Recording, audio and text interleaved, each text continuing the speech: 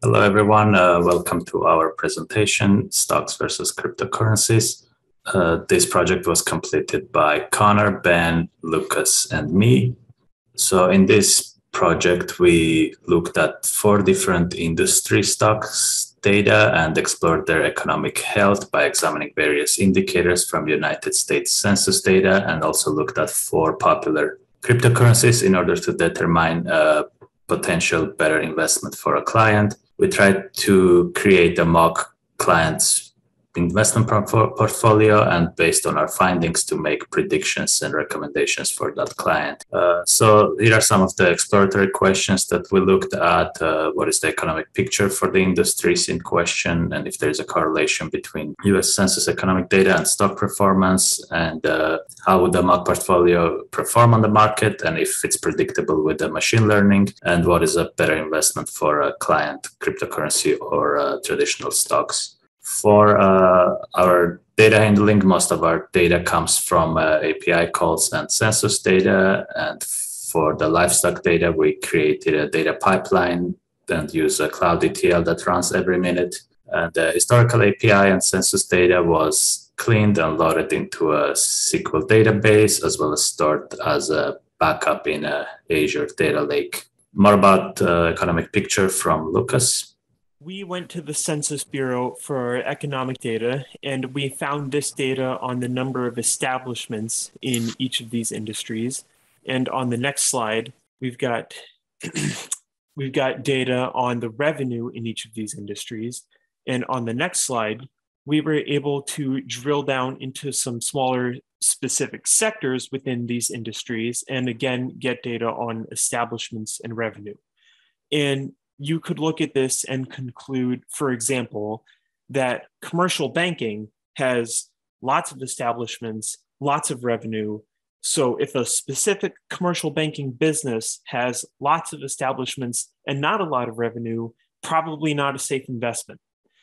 Unfortunately, the Census Bureau's data wasn't really more extensive than this, and it was from 5 years ago, while our stock and crypto data only goes back 5 months. So drawing more substantive conclusions from this probably isn't the best idea. Anyway, moving on to the next slide, we can actually take a look at the performances of some of these stocks. So these 2 stocks, MGP Ingredients Incorporated and Verizon, are pretty good examples of the pattern that most of the stocks we looked at followed over this time period of the past 5 months, which is when their prices go down, they don't stay down, not for long. There will be brief periods where their prices go down, but they pretty reliably rebound and bounce back up again. And that's why in the long run, the prices of these stocks keep appreciating. And you can see that here. Crypto, on the other hand, is not as reliable. Crypto is susceptible to sustained periods of depreciation. Bitcoin and Dogecoin here are pretty good examples of what all the cryptocurrencies did. You can see in the past 5 months, there was a brief period where they were going up, but then ever since November, they've been steadily going down. And there's no guarantee that it's ever going to go back up again. So probably not going to be as safe an investment as stocks. But anyway, Connor's going to talk about machine learning now. Right. So you heard from Sargis that we wanted to use machine learning in trying to predict these stock prices. And the information we were looking at were high prices for 2 particular entities, Apple Incorporated stock and the Bitcoin cryptocurrency. And we decided to go with ARIMA and autoregressive models as they were relatively straightforward, and they were well suited to this time series, which is quite a component in stocks and cryptocurrencies. So we wanted to pick algorithms that sort of would preserve that aspect of the data. One thing we had to do was to use the indices of the observations rather than the date that came with them. There were irregular dates that would cause the algorithms to not be able to pick up on the frequency information of the dates. And it caused a number of issues. And once we switched over to the indices, those issues started to go away. We can go to the next slide. So just a little bit of background on these models. The autoregressive model uses the previous points in the time series. So basically the plots you just saw, it uses those previous points to predict the next one.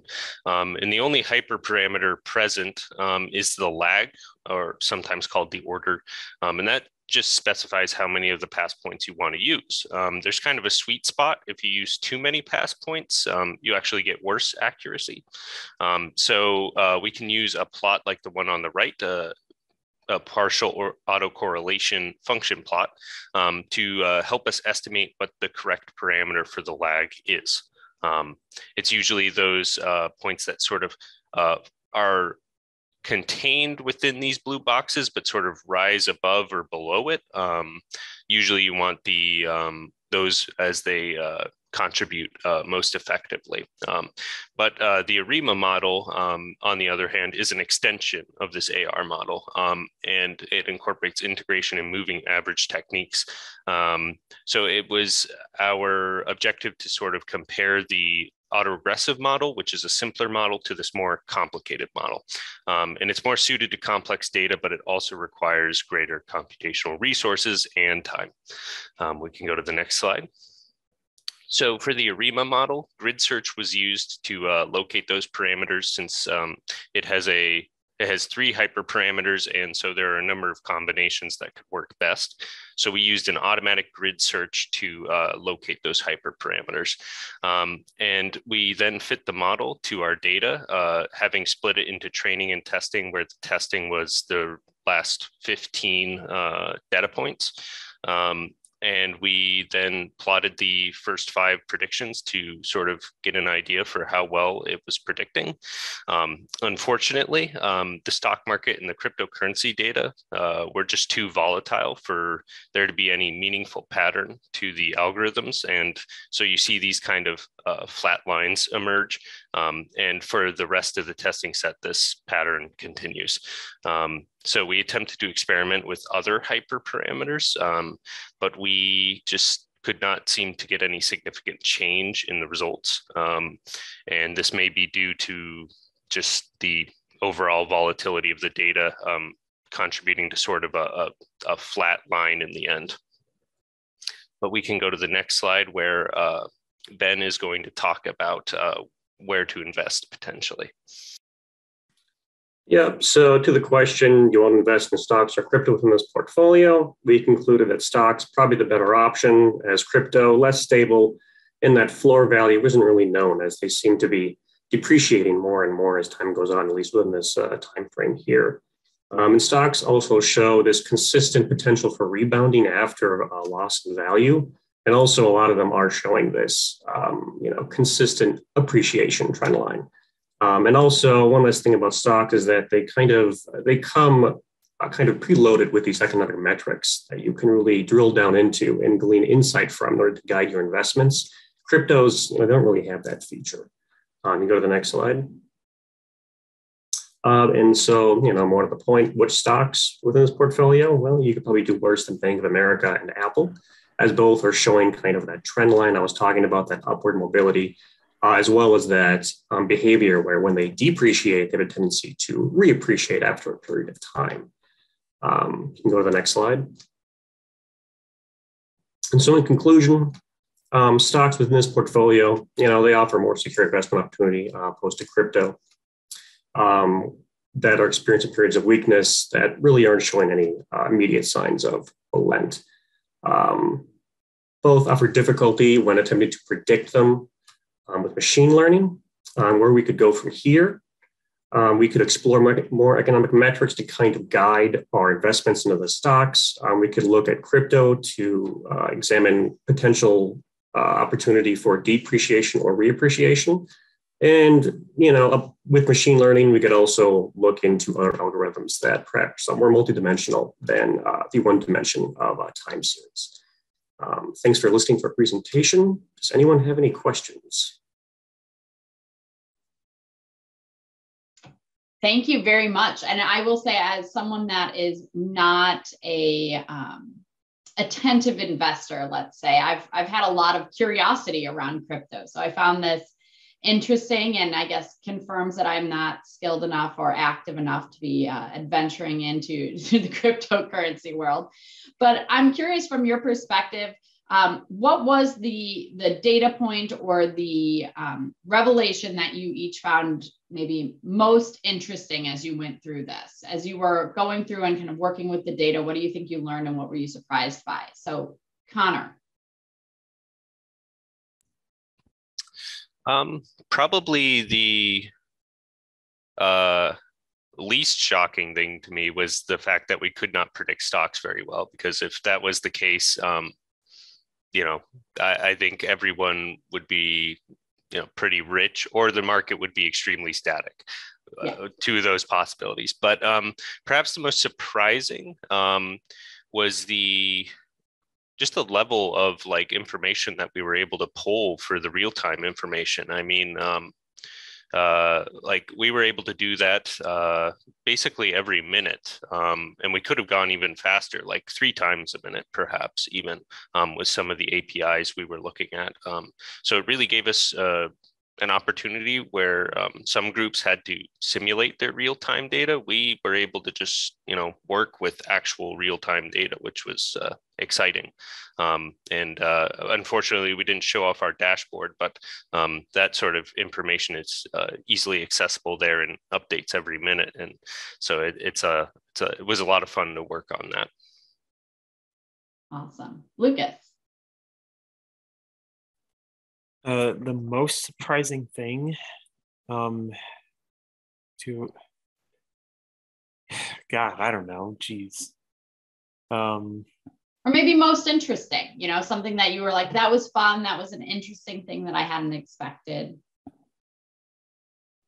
Lucas, I think you were talking earlier about how you found it interesting, how we were having such difficulty predicting the stocks with ARIMA, given how recommended it was. Yeah, that's because someone earlier said that was the go-to model, right? But then you guys basically got a flat line. So why are they using that? Yeah, I mean, that was one thing, I guess. That's okay. Ben, how about you? What did you think was maybe most interesting? Yeah, I mean, honestly, to me, the one thing that stood out is that so often we rely on these third-party platforms for getting our data for stocks, say Bloomberg, for example, when in reality, the data is right there available to you with these APIs. So if you really want that data for yourself and kind of want to dig into it yourself, that opportunity is there for you without having to pay some premium, because these are all free, at least, the way we utilize them. It's a really interesting point. Yeah, people pay a ton of money to be able to get access to that type of data through other services. Just have to have some skills, right? So yeah, basically. Yeah, neat. How about you, Sargis?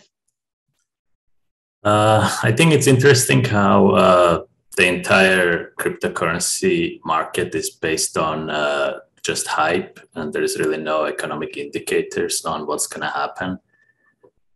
Yet, it's still surprising, why would anyone invest their money into something that is so unpredictable?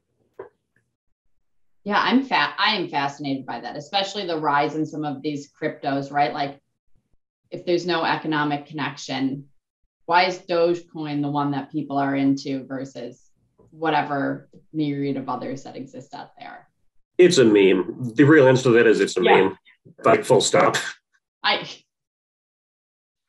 Fascinating. The behaviors of individuals. Well, this was an excellent project. Really, really well done. Again, just like I said, it's fun to learn something, and I absolutely did here. So congratulations, you guys. This was an excellent project. Really, really well done. Congratulations. Thank you.